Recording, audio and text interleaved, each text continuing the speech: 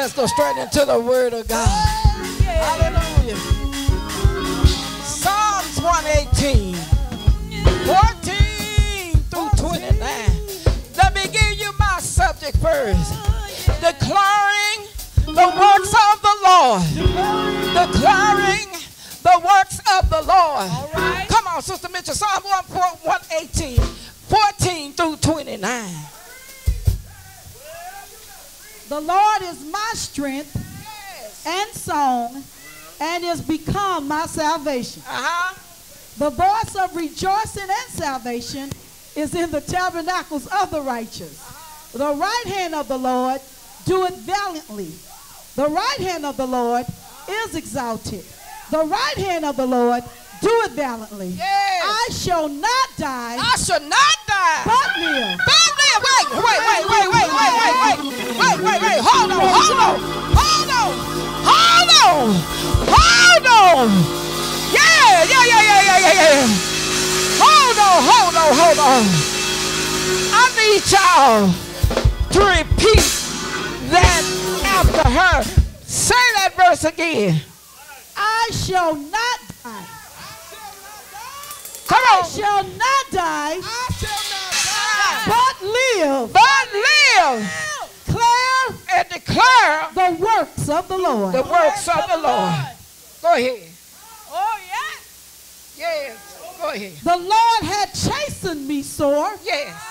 But he had not given me over unto death. Unto death. Not giving me Open over. to me the gates of righteousness. Yes. I will go into them, and I will praise the Lord. Praise the Lord.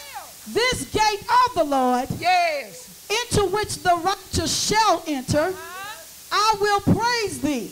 Yes. For thou hast heard me, and art become my salvation. The stone which the builder refused Yes. is become the headstone The headstone. of the corner. Yes. This is the Lord's doing, This is the Lord's doing. and it is Come on, y'all. marvelous It is marvelous in our eyes. in our eyes. This is the day This is the day. which the Lord hath made. Yes. We will rejoice and be glad in it. Let's say amen to the reading of the word. Amen. You may be seated.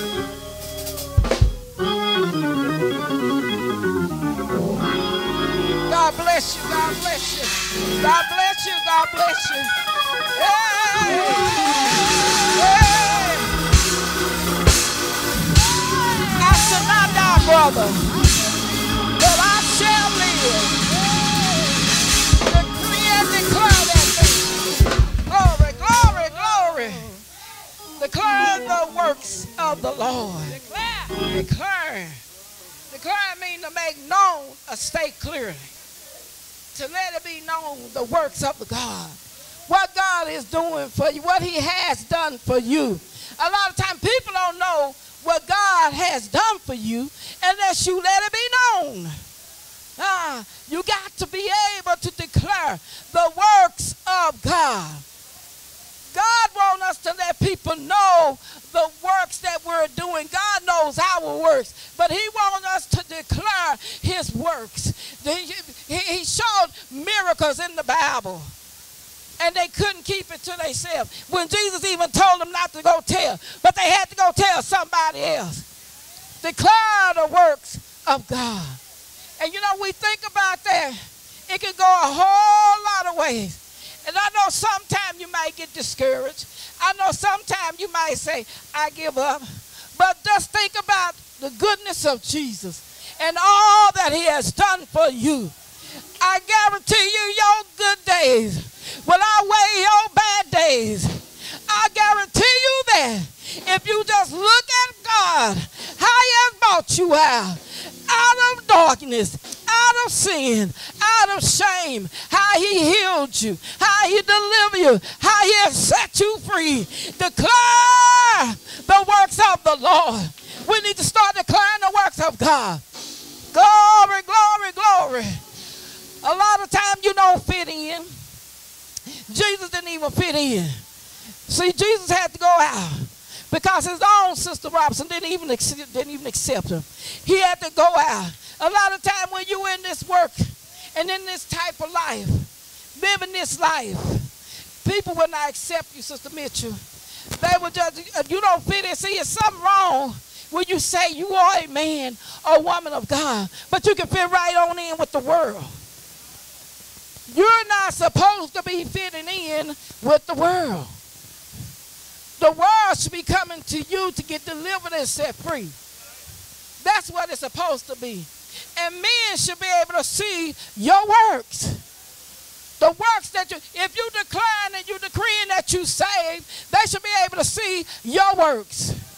They should be able to see the work of God in you, what God can do through you. They shouldn't be able to see hell that you're bringing out, being hellish and mean and honorary and backbiting and whatever else you want to do. The world shouldn't be able to see that. The world shouldn't be able to be confused when they come to church and then they see you up singing and praising God, and in the pulpit and they go, what's going on? Because we were just in the club last night together. Declaring the works of God. We are supposed to be different. We're supposed to be peculiar. Nowadays, they don't, the people that say, that's why I say, I just don't say I'm a Christian, but I say I'm a saint. I say I'm saved, sanctified, filled with the precious Holy Ghost, because there's a difference. Because a lot of people say they saints and not saints, but Christians. They're not Christians. Because if they were Christians, they would be like Christ-like. But God wants us to live right. He wants us, see there, and let me tell you something. Can I tell y'all, give y'all a quick testimony? Let me give you a quick testimony. When things seem to be going bad or be going wrong, or you just don't understand some situation, and then you say, Lord, have you forgotten about me? Brother Jones, you get to wondering. You get to scratching your head. You go, Lord, where have I went wrong? What's going on, Lord? I need you now as never before. And sometimes, if you're not careful, if you don't be careful, you will slip. Oh, yeah, you will slip. Because a lot of times, the flesh will get in the way. And you will say, what's the use? What's the use? Why am I living this life? It don't seem like it's paying off. It don't seem like it's doing nothing, but the other side they say, serving the Lord will pay off after a while. Will pay off. You just got to hold on. You got to hang in there. Hang on in there. Hang on in there. See, we are going to be tried. We're going to be tested. We're going to go through some things, beloved. We're going to go through. Don't think it's strange. Don't be so quick to give up. Don't be so quick to throw up your hands and say, I'm gone. Don't be so quick. Go through the fire. Go through it. And on this week, I was so despondent. I was discouraged. A lot of people didn't know it because I don't like telling my business. I don't get on Facebook and send out subliminal message. God gonna get y'all for that ones that do that. Like people slow and don't know you talking about them. You're going to get in trouble. Especially if it's against the leaders. You're going to get in trouble. All on there. But do you know? People ain't crazy. Do you know God give the discernment to the leaders? God give the discernment and you all on there talking about the leaders. Anybody know? Well, I had this. You better stop it. Because God going to get you. As the saints of old, not saints of old, but the older folks used to say, fat meat is greasy. When you get in trouble, they used to say, fat meat is greasy. You gonna get it. So I don't get on all that and get to blabbing my mouth and all that. See, a lot of times we need to go to God in prayer. We need to go to God in prayer. Because sometimes people don't need to know your business all the time. Because they're taking, you might not even mean no harm. Sometimes you might not mean no harm, but they'll take it and run with it. What's going on over there? What's going on with Sister McCullar? What's going on with Brother John? What's really going on? And you know some people start coming just to be nosy. What's really going on over there? But I'm going to tell you, ain't nothing going on but the praises of God. Sometimes you would get discouraged, Sister Robinson. All the praying we do at 5 o'clock in the morning. The praying you do in between time. The prayer you do at night. These things still hit you. You will go, my God, what am I doing, God? God said, nothing. You just serving me. Because if you don't be tried, how is it that you can tell anybody else? How is it that you can help somebody else? How is it? Because you got to go through in order to able to tell and help somebody. You got to go through. Because somebody's out there needing your help, need to hear the testimony. God can deliver you from sin. God can deliver you from being an addict. God can deliver you from being whatever. They need to hear this. God delivered me from when the pastor say anybody got a testimony, they sitting there. All of us got a testimony. We got a testimony. I know 3 or 4 of them in here. I told the pastor, I said, the Sunday you get up, you need to ask for some testimony. Because there's too much going on that God has done. Amen. That the people need to hear. Declaring the works of the Lord. They need to hear how God has delivered you. They need to hear how God has promoted you. They need to hear how God has kept your mind. They need to hear it. Because somebody's on the brink of committing suicide. But they need to hear that God will deliver your mind. Suicide is rampant up upon the land. But I tell you that God will keep your mind if you keep it on him. Stay on him.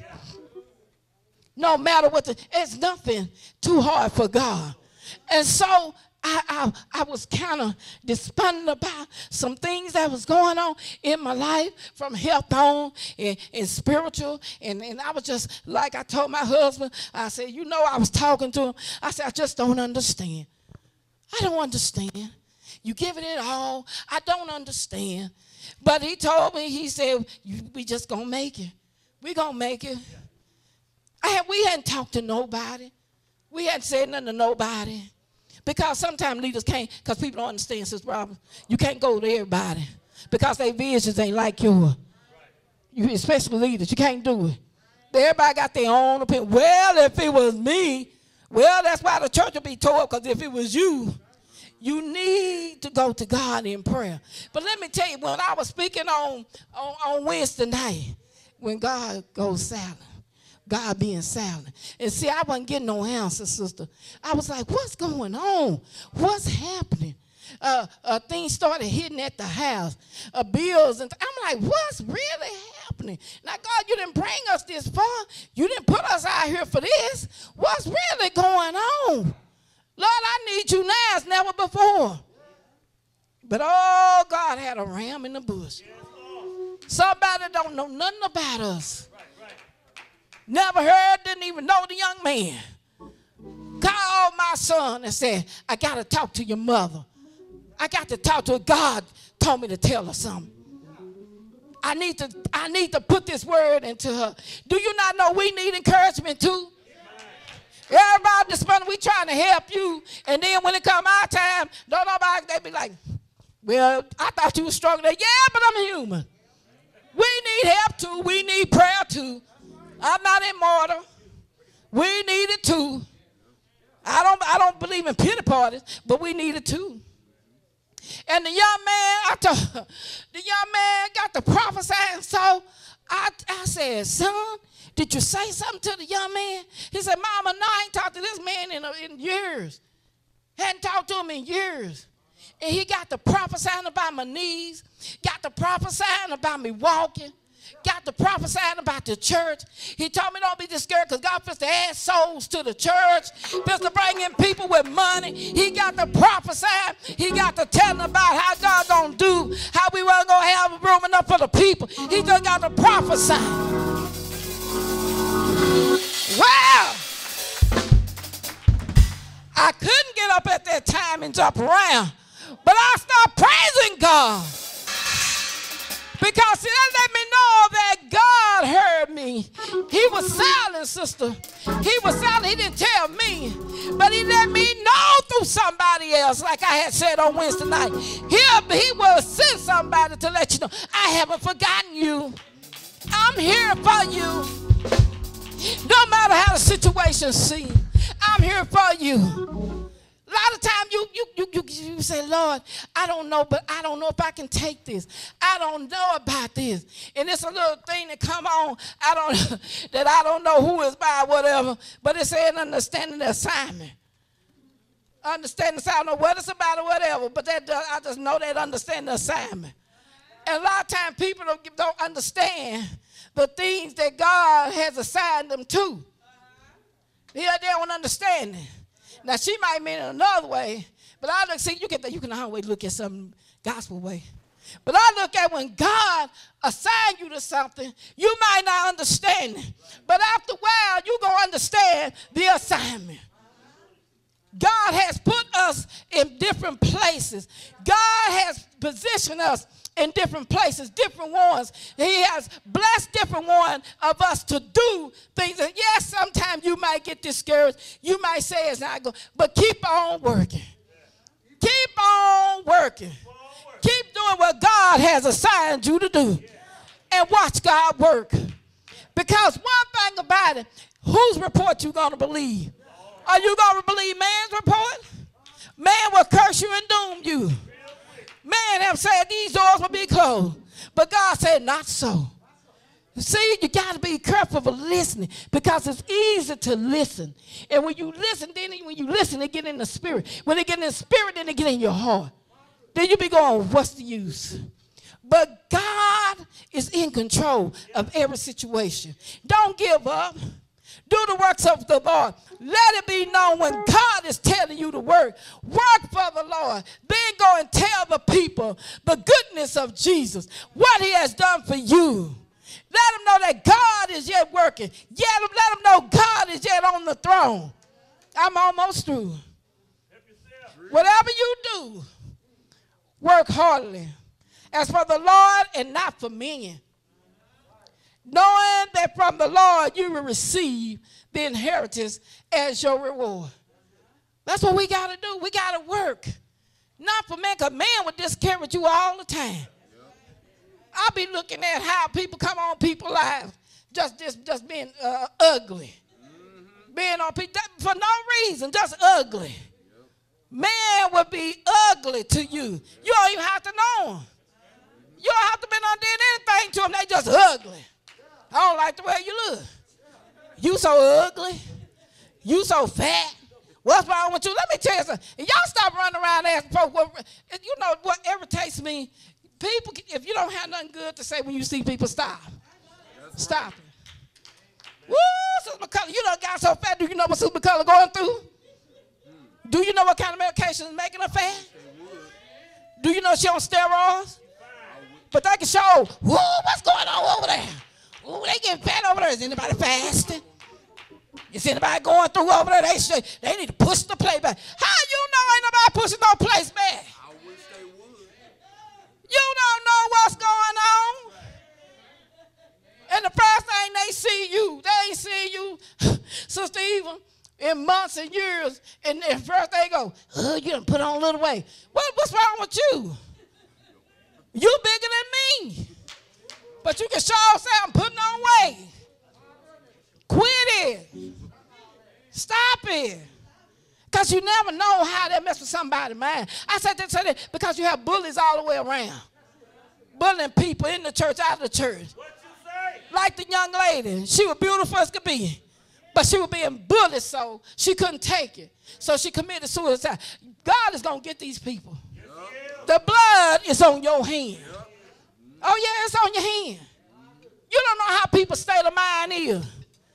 My mama used to say, if you ain't got nothing good to say, don't say nothing at all. Because you don't know what might push a person over. You might think, you might be able to take it, but somebody else might not be able to take it. So you going around up there kiki and he and ha, and this person in depression. So what they feel like all they can do is in their life. God gonna get you. Y'all better stop that. Because everybody's not strong. That's why he told us, bear the infirmity of the weak. We that are strong, we are to hold them up. Don't put your foot on their necks. Don't sit up and talk about them. But help them. Help them and then tell them what God can do. Tell the works of God. Tell them how God is a good God, how God can keep your mind. Tell them. Somebody done been through it, some might not and some have. Some been on the brink of just letting go and just probably running into walls or whatever. But God, because of that peace, he gave you peace of mind. That peace. He'll make everything seem like ain't nothing wrong. When the doctor give you the report, Sister Robinson, the word just said, I should not die, but live. And declare the works of God. See, a lot of times people want to count you out. They want to count you out. They say, ooh, oh, that's death. That's death. Well, don't tell them. Pray for them. I've seen God raise them from the dead. Oh, I've seen them. I've seen the works of God. A lot of times we just write people off. But God can do anything. Nothing is impossible for God. The impossible is for men, but nothing is impossible for God. He will raise the dead. He will heal the sick. And you need to start saying to yourself, I shall live and not die. I'm not going nowhere until it's my time. And that was one of the things that the young man prophesied to me. He said, you shall live and not die. Yeah, I've been saying, oh, I don't know how long it's going to be. I don't know. He said, and the Lord said, he didn't say I said, he said, and the Lord said, you shall live and not die. And I remember my daddy told me the same thing. He said, you shall live and not die. He said, matter of fact, I'm going to pray longevity on you. Didn't he not? Right there on the parking lot. I'm going to pray long life on you before he departed this earth. So when the devil comes against me, I hear the word of the Lord say, you shall not die, but you shall live. We need to start declaring and speaking positive. Even when the situation seems like it's impossible. Nothing is impossible for God. Nothing is too impossible for him. Start speaking life in your life. No matter what the situation is, there is life, there is hope. Hey, yeah. Nothing is impossible. In God, his mercy endureth forever. He loves us so. The psalmist let us know the praises of God, the mercy of God. God's mercy is upon us. His mercy endureth forever. Everything, his mercy. This is why we're here, because of his mercy. When we don't even act like we care about God, but his mercy endure forever. He loves us so. Sister, even when we sit up, even when it seems like man don't care about God, but God care about man. For God so loved the world that he gave his only begotten son, that whosoever believe in him shall not perish, but have everlasting life. God sent his only son. He gave his only son that we may live, that we may have a right to the tree of life. Hallelujah. Declaring the works of the Lord. If you don't get anything else out of this message, remember Psalms 118. Declaring the works of God. Let it be known what God is doing in your life. Let them know that God is yet alive. When man say he is dead, God is yet alive. God is yet working. God is yet working miracles. He is a miracle worker. I say he's a miracle worker. Oh yeah, you're looking at a miracle. He's a miracle worker. I don't have time to tell it all, but he done so much. He healed my body so much. I've been through so much with my body. But I tell you what, God, one thing I know, God is a healer. He have healed me, and he's still healing me. He's still a healer. And I declare today that I shall live and not die. No matter how the situation looks, no matter what the reports say, no matter what the doctor said, I shall live and not die. You should say that to yourself. I shall live and not die. When the pain's rocking in your body, I shall live and not die. When you're going through, speak life to your situation. Speak life into your situation, no matter what it is. Glory, glory. Thank you, Jesus. Thank you, Jesus. Thank you, God. We just thank God for his goodness and his mercy. We just thank God because he's been so loving and kind. I tell you, God is an awesome God. I like that song, God is an awesome God. He's awesome. When we can't see our way through and we don't know what to do, God will bring us through. God will teach us. He's a teacher. He's a guide. He'll help us through it all. Let us not keep our testimony to ourselves, but tell somebody of the goodness of God.